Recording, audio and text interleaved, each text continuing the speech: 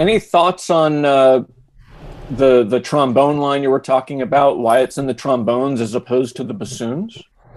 Well, like I said, I think it's a particular color choice. I think it has for me, it has an association with the chorale, the brass chorale, right?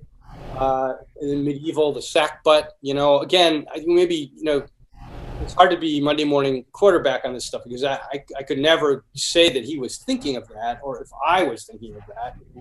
It's also, it's the perfect register for that kind of a line in the trombone. It's a really great choice to have that instrument play it. Um, and it's a nice balance against the oboes and the clarinets to have the trombone. The bassoon might be more obvious.